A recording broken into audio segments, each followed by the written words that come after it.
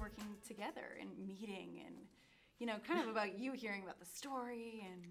I've known about Lorraine's work for a while. I think I've known about her work since I was a teenager, back in high school. And I've always been fascinated by it. And when the opportunity came, arise that I could go and make a film about the Warrens, I was like, you know what? I'm gonna have to give this a shot.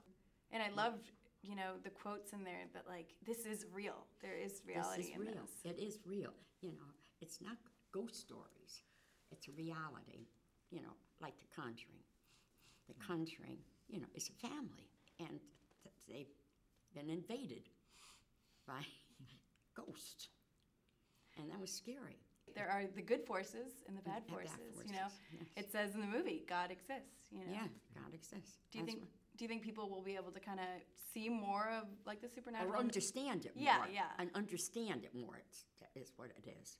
Yes. Hopefully, we just let people kind of be more open-minded. I think people are a lot more easy to kind of accept it these days than we have in the past.